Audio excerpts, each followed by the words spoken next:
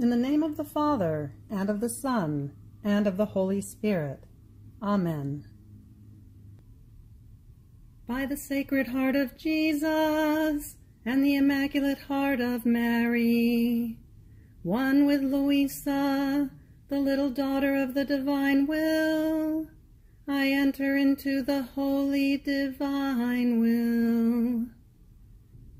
Come, divine will, come beat in my every heartbeat, come breathe in my every breath, come pray, adore, and reign in me.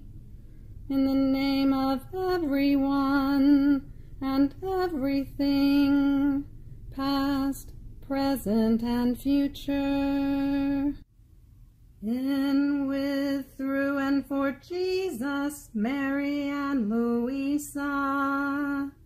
In, with, and for all, that all may be for the glory of God and the good of all souls, giving to God as if all lived in the most holy divine will, united with creation, redemption, and sanctification, praying as one in that one eternal act, for the kingdom to come, reign on earth. Fiat.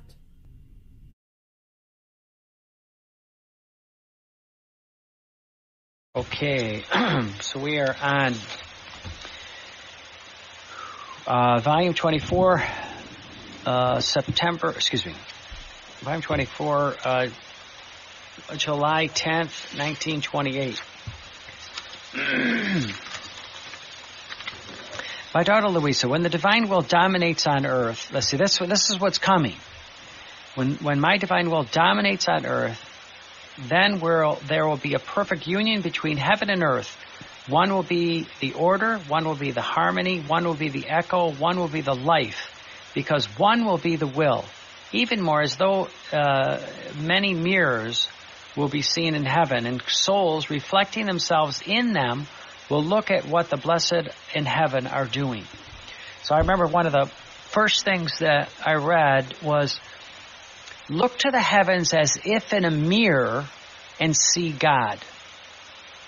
Now think about that. That's what the divine will is. Look to the heavens as if in a mirror and see God. So that's what God wants us to be in His image and likeness. And it's the same thing here. Even though, as though many mirrors will be seen in heaven, and souls reflecting themselves in these mirrors will look at what the saints are doing in heaven. This is divinization. This is what St. Peter talks about in his epistle. They will hear their chant, their celestial melodies, and by imitating what they do, the saints do, their chants, their melodies, they will be the life of heaven in the midst of souls on earth. So here, we have to understand we can't limit what God is going to do. God is going to do something that is indescribable. Luisa is telling a divine reality in human terms. This is far beyond what we're reading. Again, from black and white and two-dimensional, she's given us three-dimensional and in technicolor. And the more that you meditate on this, the more God is going to open your eyes to a divine reality. My fiat will place everything in common. There will be the true life of the Via Voluntas Tua on earth as it is in heaven. Then will my divine will sing victory, and the creature Luisa will sing the hymn of its triumph. Volume 24, August 12th, 1928. Now, Luisa, the one who lives in the divine will, rises back into the act of Adam innocent. Okay, so what's happening here is God is showing us basically where Adam was before the fall. And making the universal life and virtue her own, Luisa makes Adam's act her own. Not only this, but Luisa rises back into the acts of Mary, the Queen of Heaven, and those of her very Creator, and flows in all the acts that Luisa centralizes herself in them. And then she says, and again, this is italicized so that this could become our prayer, everything is mine. When we enter into the divine will, everything is mine. I, Luisa, give everything back to God. Everything is mine. I breathe it in, and now I breathe it back to God. It's competing with God. Just as his divine will is mine, so everything is mine.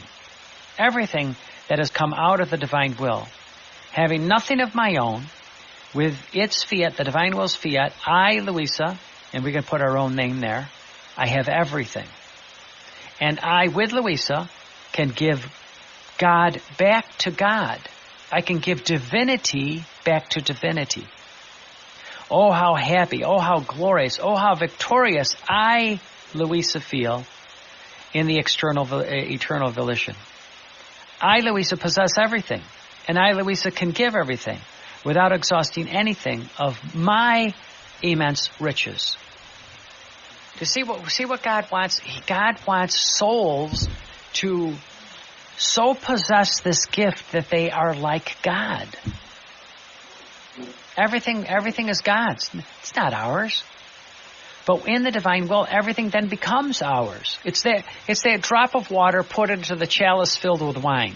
That drop of water is nothing. It goes into that wine and fuses and diffuses and becomes wine. We share in divinity. We are the drop of nothing into the ocean of the divine will. That drop of nothing into that ocean becomes the ocean. Everything in the ocean is ours. Why? Because we are now one with the ocean. It's the same thing here. Once we enter into this divine will with Luisa, everything is ours. You can say to the wind, stop, and it has to stop. Jesus says if you had this much faith, you could say to that mountain, move, and it has to move. When he said to Peter, will you walk on the water? Come on, show me what you can do. Walk on the water. No human can walk on water. When he said to Philip, you feed the 5,000. A human can't feed 5,000. But God wants this. He wants us to share in his divinity. Don't limit God. What's coming is so spectacular that the little miracles that we have read about and seen and heard about is now going to be, we're going to see the great miracle of the divine will. We're going to enter into this gift, one with Luisa. Heaven on earth. See, don't limit God. Don't say, well, God's not going to do that. Well, God says, fine, then I can't do it. You limit me. You have faith this much in me, and you can say to that mountain, move, and it has to move. You could say to this sycamore, be uprooted and cast to the sea, and it has to go there. That's what God wants from us. Do we believe in him? Do we trust in him? Do we have confidence in him? See, this is what's going to happen when the church says, let's see some miracles from Luisa. God's going to go, you want to see miracles? Watch. See, St. Padre Pio said the world of the church will focus on Luisa Piccarreta and the divine will in the third millennium. He says Luisa is a second sun that will give light to the world and to the church. Again, the sun sets at 6 p.m. Luisa rises in the east. There's no more darkness with Luisa. Why? She possesses the true life of Jesus, who is the light of the world. The true life of Mary, the woman clothed with the sun. This is what she possesses. She's the newborn of the new Adam and of the new Eve. Who is this Luisa Piccarreta?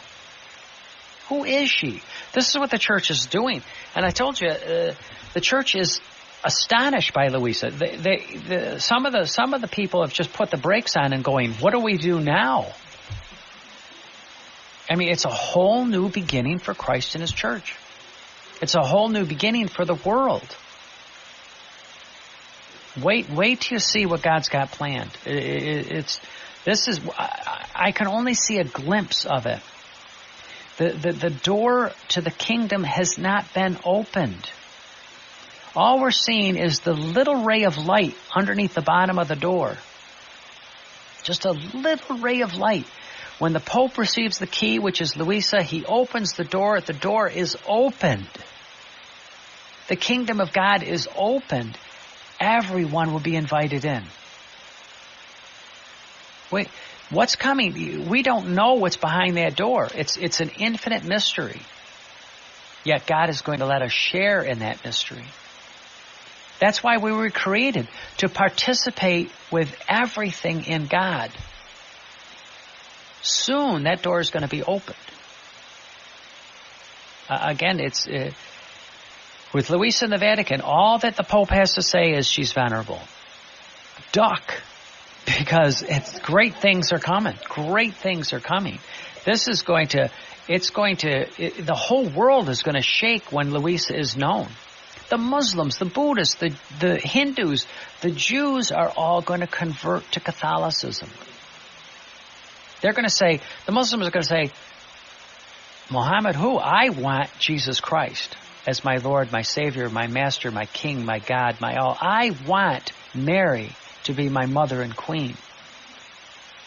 The Hindus, the Buddhists, the Jew, everyone is going to say, I want this universal life. I want this Catholic life. Again, we're very, very close to this, and that's why there's really no time. There's no time for sports. There's no time for music. I mean, contemporary music. Let's get into singing for the glory of God. There's no time to be part of the world anymore. There's no time for this. Our job is to begin to live the life of Jesus, to live the life of Mary, which is now found in Luisa. Volume 25, November 10th, 1928. My daughter Luisa, living in my divine will, praying in the divine will, is to transport heaven to earth and earth to heaven. Therefore, it is our triune God's true and total triumph, our divine victory, our divine conquest. So be faithful and attentive to me. What she says to us is be faithful and attentive in reading. Don't put this on the shelf anymore. Have this in your hands. Read it, study. And if you would want, if you have a Kindle or an iPad, you can have all the writings there. And the wonderful thing about that is even if you're tired, it will read to you. So don't limit God. Don't let dive into this ocean, drowned in this ocean of the divine will. Volume 25, March 31st, 1929.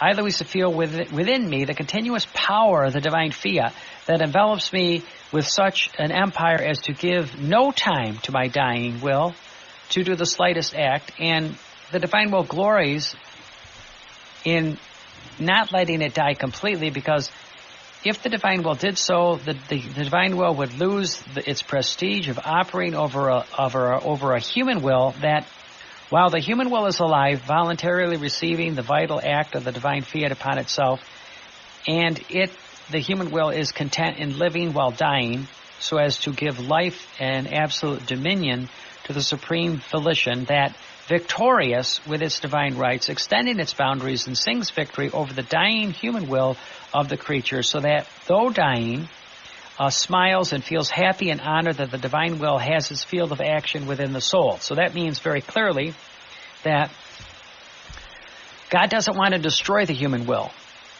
God wants the human will to allow the divine will to reign in it.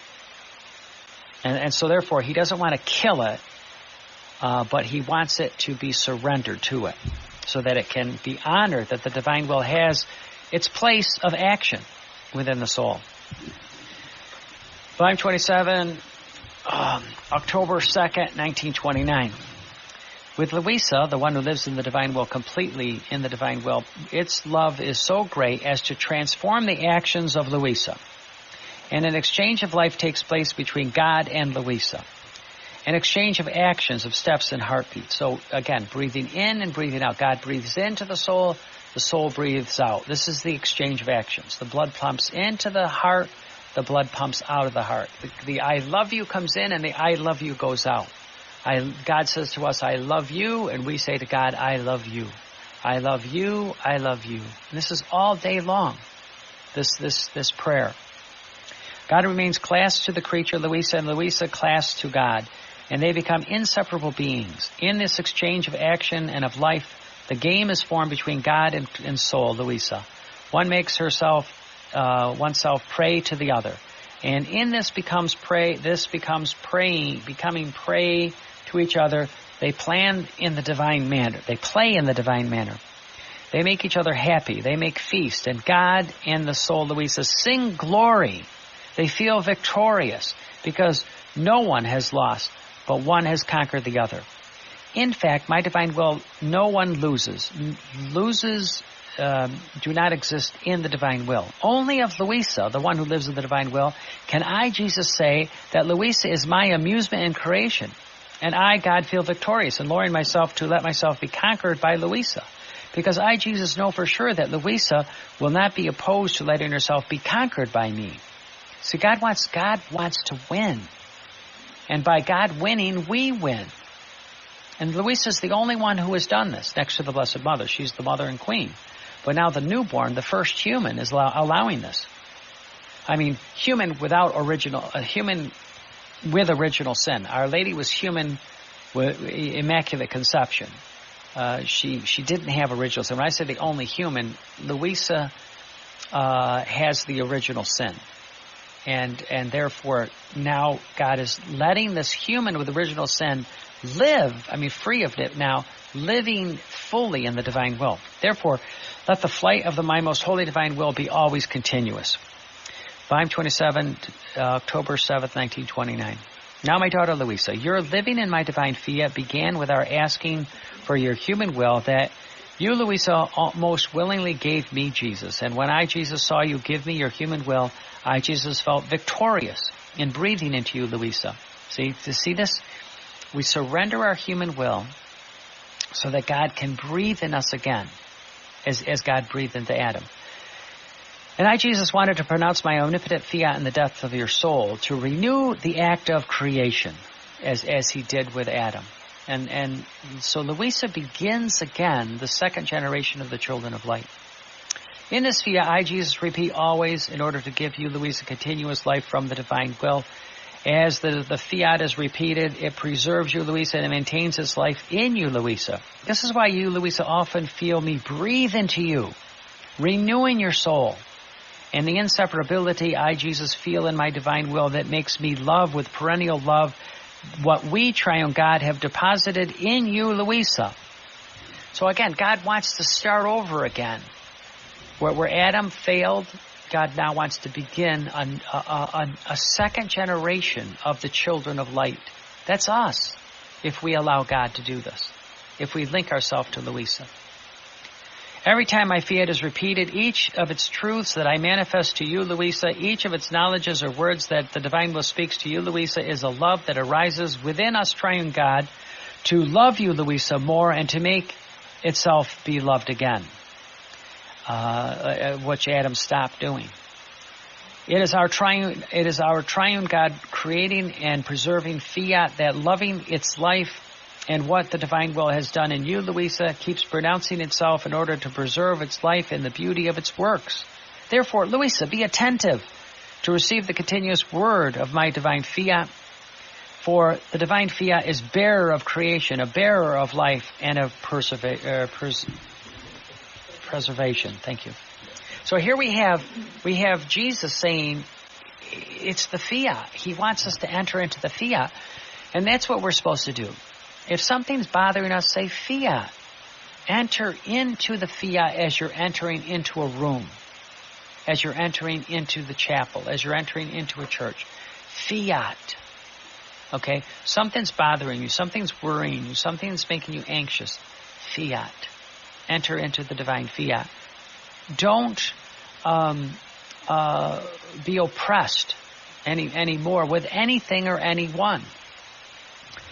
Volume 27, February 17, 1930. My divine will restricts itself to enclose itself in Luisa.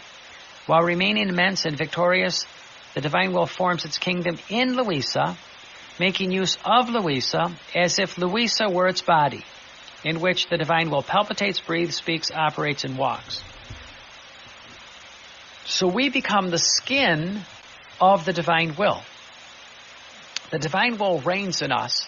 We say, come, gaze in my gazing, hear in my hearing, walk in my walking. Come, divine will, come reign in me. So what happens is we're the skin. Everything else becomes the divine will. When people look at us, they go, oh, there's so-and-so. But it's the divine will that's reigning. We're not reigning anymore. Why are you so peaceful? Why are you so happy? Why are you... It's the divine will, fiat. Nothing bothers me. The fiat is reigning in me. You know, the next thing is, well, you got to go see a doctor. We are on earth, but we're not of earth. We're of heaven. You see how this is going to change everything? No more worry, no more fear, no more anxiety, no more complaints, no more negativity. Even though we're suffering physically, spiritually, mentally, emotionally, everything is fiat. Everything is fiat. Again, what the Lord is asking of us is to really let Him be victorious. Okay, so it says, where did we end here?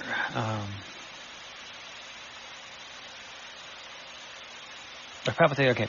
Therefore, the sorrow of my divine fiat, because souls do not lend themselves to let the divine will carry out all of its operations in them.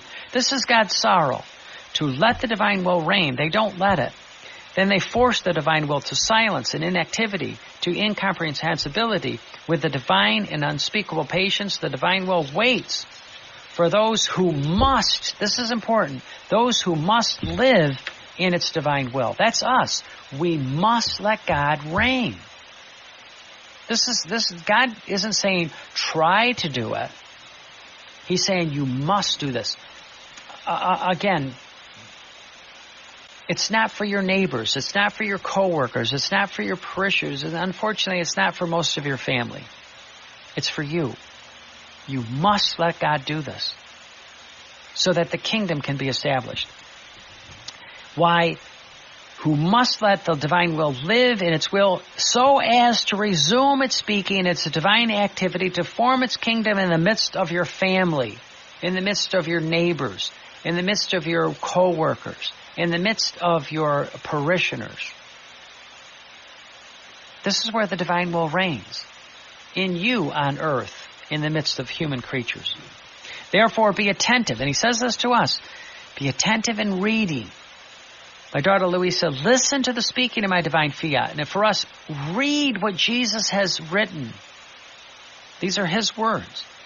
Give the divine will life in all your acts.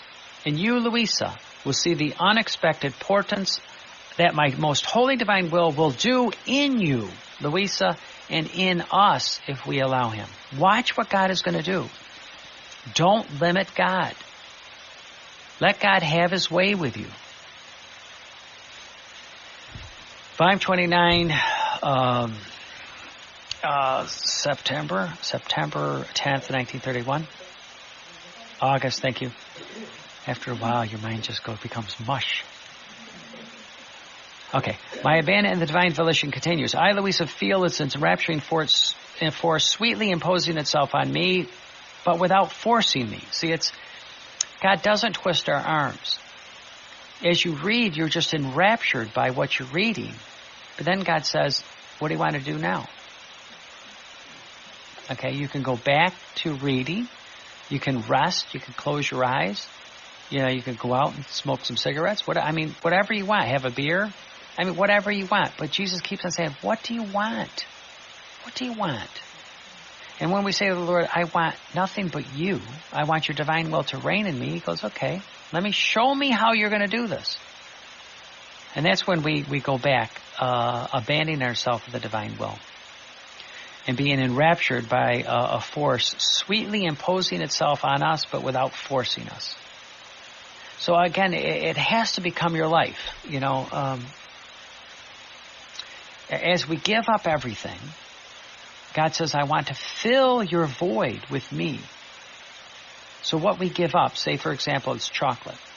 You give up chocolate. What am I going to do now? I can't eat chocolate. Well, start feeding on this first bread. And what happens is you not only become enamored by this bread, but you want it more than you'd ever want chocolate ever again. I mean, it's God is taking control without forcing us. Because the divine will does not like things that are forced. If they are not for the divine will, they are things that do not belong to the divine will. Therefore, the divine will is all eyes, so that all my acts may receive the life of the divine will and become as if they were its own acts, divine acts. And it seems to me that each of my acts done in its adorable divine will is a victory, that the divine will wins over the littleness of my human will. Volume 30, November 4th, 1931. My little daughter, Luisa. The more you, Luisa, remain abandoned in me, Jesus, the more you, Luisa, will feel my divine life in you, Luisa. And I, Jesus, will take the place of primary life in your soul. You see what God wants to do? He doesn't want you to worry anymore. He's going to take care of you. He's going to take care of your family. He's going to take care of everything. Your health, your wealth, your spirit, your soul. He's going to take care of everything. Abandon ourselves in Jesus. You will feel the divine life in you. And I, Jesus, will take the primary life in your soul. See, do you see what God wants? He knows what we're going through. That's why when you read the first appeal, Jesus says, I'm tired of the way you're living. And since you haven't come to me, I'm going to come to you. And I'm going to wage a war against you. But it's not a war of blood, it's a war of love, and you will not be able to turn me away again. That's Jesus' promise. So all we have to do, the sooner that's going to take place, is the sooner we say Fiat. Let it be done as you say. Know that true confidence in me, Jesus, forms the arms of the soul and the feet in order to climb on Jesus' lap and clasp Jesus so tightly that I, God, cannot unbind myself from the soul, from Luisa, and the soul's linked to Luisa. So one who has no confidence has no arms. One who has no confidence has no feet. One who has no confidence in me is a poor cripple. See, that's why Jesus, I trust in you is so important today. Jesus, I trust in you. I believe in you. I hope in you. I have confidence in you. You cling to Jesus. Therefore, your confidence, Luisa, will be your victory over me. And I, Jesus, will hold you tightly in my arms, attached to my breast, to give you, Luisa, the continuous milk of my most holy divine will. God wants to feed us with divinity. Volume 30, January 17th, 1932. Blessed daughter Luisa, courage. Do not afflict yourself too much, for now I, Jesus, want your heaven to be my most holy divine will.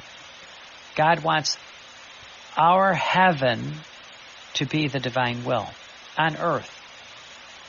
That's why when you read the divine will, you're so peaceful. Why? You're in heaven. And what happens is, the more we read, the more peaceful, joyful, and happy we become. The divine will be for you, Luisa, the celestial fatherland on earth. The divine will not fail to make you, Luisa, happy, to give you, Luisa, the pure joys from up there, now on earth.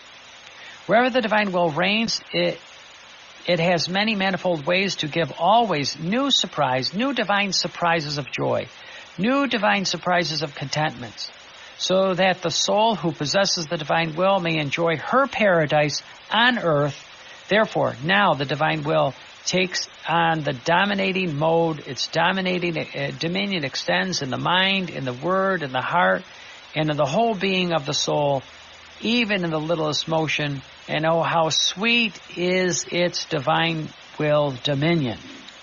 The divine will is dominion and life. The divine will is dominion and strength. The divine will is dominion and light. And it makes its way, and its divine will's light dispels all the darkness, removes all the bars that prevents good, and the divine will's dominion puts the enemies to flight. Do you see why it's not just, like people talk about divine mercy. Let's have divine mercy. Okay, we enter into the divine mercy. The divine will is dominion. It's reigning. It's changing the life. It's what God said to Saint Faustina about divine mercy. Makes it's a drop in the bucket compared to what God tells Luisa about divine will. You know, somebody said, well, it's the next stage of divine mercy, then divine will. No, divine will is eternal life, abundant life. It's to enter into the kingdom of God. We have to know God's mercy, but God wants us now to enter into divine life on earth without dying. To have heaven on earth without dying. In sum, the creature feels carried by the dominion of the divine will, and while she is dominated, she becomes dominator of herself. You see, there's no more worry, no more fear, no more anxiety, no more complaints, no more sin, no more death. The dominator of her acts and of the very divine will that is such that while the divine will dominates and rules, the divine will's gentleness, the divine will's strength, the divine will's sweetnesses are so great that it identifies itself with the soul and wants the soul to dominate alongside it. Because the divine will's dominion is peaceful, and to each of its acts that the creature does in the divine will gives its kiss of dominating peace. This divine kiss, this divine gentleness, this divine sweetness enraptures the human will in the divine, and they extend the dominion together to form the divine kingdom in the depth of the soul. There is nothing more beautiful. There is nothing more dear. There is nothing greater. There is nothing holier than to feel the domination, the dominion of my divine will flow in each one of your acts and in the whole entirety of the soul. I, Jesus, could say that heaven remains behind in the face of the dominion of my divine will, in the heart of the pilgrim creature. In fact, the saints in the divine will has nothing added. There is nothing left but to delight them continuously, while in the pilgrim soul there are works that the divine will can do. New divine life in the divine will can infuse, new divine conquests in the divine will can obtain, new to expand and extend more its dominion. The total dominion of my divine will in the soul is our continued victory. For each of its divine will's acts, which the divine will does in Luisa, with its divine will dominion, so many victories do we, triune God, obtain, and the soul becomes the winner of our divine will in her acts. On the other hand, in heaven, we have nothing to win because everything is ours. Each blessed, each of the saints completes his work in the act of breathing his last on earth. So, the blessed complete their work on earth. Okay? In heaven, they don't have to do anything anymore. Therefore, our conquering work is on earth, in the pilgrim souls, not in the souls in heaven. They're conquered. They're done. So when we're on earth, the more that we breathe in the divine will, the more that we love in the divine will, the more that we act in the divine will, the more we have for all eternity. In heaven, we have neither anything to lose nor anything to acquire. So only on earth can we do this. After you die, you're not going to do any more divine acts. You can't. It's done. So this is why we can't waste a moment. We can't waste a moment. We've got to do everything in the divine will. This is what God is asking of us. Nothing enters, volume 30, June 17th, 1930. Nothing enters into our acts if it is not a birth from the divine will. Okay, so God wants a new birth. For that, when he said, be fruitful and multiply, it was not just children, but every thought, every word, every deed is a new birth that God wants, a divine life. See then where the sanctity of Luisa, who lives in our divine will, is formed. It is in the middle of our divine sanctity. Luisa loves in the center of our divine love.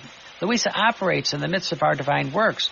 So Luisa, the one who operates in our divine will feel as though in her nature the inseparability. Luisa from our divine acts, and we, triune God, form Luisa's own acts, just as light is inseparable from heat and heat from light. Therefore, they are our continuous triumph, our glory, our victory over the human will.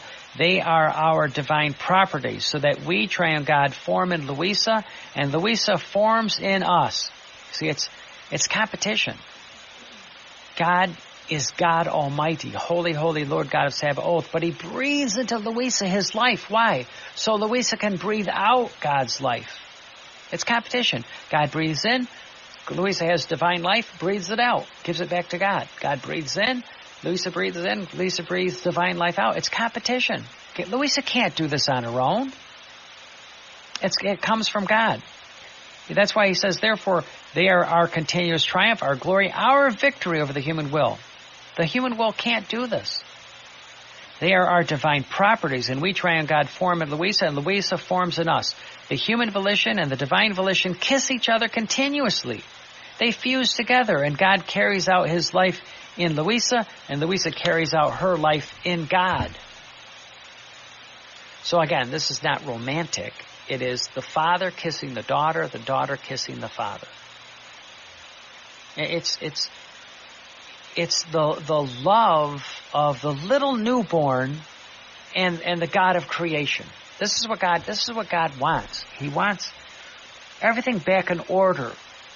And see, Adam said, I will not obey.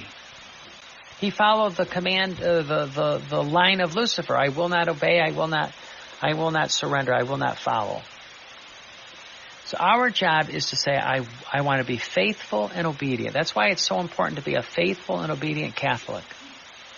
Faithful and obedient to Christ and his church. Faithful and obedient to the Vicar of Christ on earth. That's our job. And if we can't be faithful and obedient, God can't give us this gift. Because we fall right into the same trap that Adam did. Not being faithful, not being obedient. So the Lord is asking us, he wants to be victorious in us. He wants to reign in us. So volume 31, August 14th, 1932. I, Luisa, was thinking about the divine will and how one who lets herself be dominated by the divine will, giving it full dominion. All rights are hers, and everything that others obtain through pity, through mercy, through the goodness of God, Luisa obtains by divine right. It's hers. She is royalty. She is the daughter of the king. She's the daughter of the queen. It's hers by right. By right, she obtains divine sanctity, because what dominates her is holy and has the virtue of transforming soul and body into divine sanctity, into divine goodness, into divine love. So all victories, conquests, rights are Luisa's. And as owner, Luisa takes heaven by storm. See this? Do you see why there's going to be many miracles? Luisa is going to do this by storm. Anything you pray to Luisa is going to happen. And we got to begin to do that now. Why? She possesses the true life of Jesus and the true life of Mary. It's not just a virtue like the saints of Jesus or the virtue of the saints like Mary. It's the true life. That's why we go to Luisa, because we're going to go through Luisa to Jesus and Mary, the new Adam and the new Eve. So all victories, conquests, rights are hers. As owner, she takes heaven by storm. What a great difference between the one who lives in the divine will and one who lives by human will. See, the saints did something holy in the human will. It wasn't holy in the divine will. So this is why Jesus calls the divine will the sanctity of sanctities. My daughter Luisa, as long as my divine will is not held as one's own life, exclusively hers, that no one can take away from her, even though she knows that the divine will is a gift received from God, even though she is already fortunate and victorious to have possession of the divine will, the soul can never love as befits the divine will, nor feel the need of its life. So that's basically where we are. We don't possess it yet. We want to possess it. But we got to prove to Jesus that we want this more than anything. Nor will the divine will be able to fully develop with all its liberty, its divine life in the soul. Therefore, calling the divine will disposes you, Luisa. Calling the divine will. Come, divine will, come breathe in my breathing. Come, divine will, come beat in my heart beating. Come, divine will, come walk in my walking. It's a life of one with God. It's a life one with God. Always calling about the divine will. Always bringing that fire from heaven down. See, Jesus says, therefore, calling the divine will disposes you, Luisa, and making the divine will yours, the divine will make itself known, and you, Luisa, will feel the great good of possessing the divine will life, this life. And you, Luisa, will love the divine will as the divine will merits to be loved. And you will be jealous to guard the divine will with such attention as to not lose even one breath of the divine will. Isn't that great? Okay. Volume 33, February 10th, 1934. My little daughter, Luisa. You must know. Again, this is a command from Jesus. You must know this. You must know this. That my supreme volition looks at Luisa as one who wants to live in the divine will. As its birth. It looks at Luisa as its birth. Luisa wants to grow in its divine will, grow in the arms of the divine will, maternal cares, and the divine will, seeing that its tiny little one, Luisa, the newborn, wants to give of herself and her little works in order to tell the divine will that she loves the divine will. This divine mother then clasps Luisa to its bosom and fortifies it with divine strength, the motion, the word, the steps of its daughter. The strength invests everything. It transforms Luisa, although Luisa is little. Luisa sees herself little and strong, little and victor. And this mother of the divine will takes enjoyment in letting itself be conquered by its new little daughter, Luisa Piccarreta. In fact, this creature, Luisa, seeing herself strong in the love of God, strong in the sufferings of God, strong in the operating of God. Strength is the halo of this soul creature, Luisa. Strength. Again, this is the firmness that we talked about earlier. Luisa is the invincible one before God, and over herself, her weaknesses, her passions tremble before this little victor. God himself smiles and changes justice, divine justice, into divine love, into divine forgiveness, for the infantile strength of Luisa. It is the strength of her mother, her perennial care, that renders Luisa strong and invincible, the strength of the divine will. Therefore, if you, Luisa, want to be victor over everything, grow in the arms of my divine will. The divine will pour itself out in you, Luisa, and you, Luisa, will feel its palpitating life in you. The divine will raise you in its divine likeness, and you, Luisa, will be its honor. You, Luisa, will be its triumph, and you, Luisa, will be its glory. Can you imagine God saying that to a human? I can see him saying that to the Blessed Mother. She's the mother of God.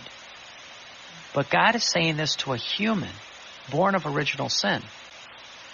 That's why God loves her so much. He has crushed her and brought her back to life. This is Luisa Piccarreta. So we'll end there in the name of the Father, and the Son, and of the Holy Spirit. Dearest Lord Jesus, I thank you for your lessons of today. Free me from living one single instant outside of your will. Have pity on me, and do not permit that I either know or acquire any other life except that of your divine will. Fiat et Amen. In the name of the Father, and of the Son, and of the Holy Spirit. Amen.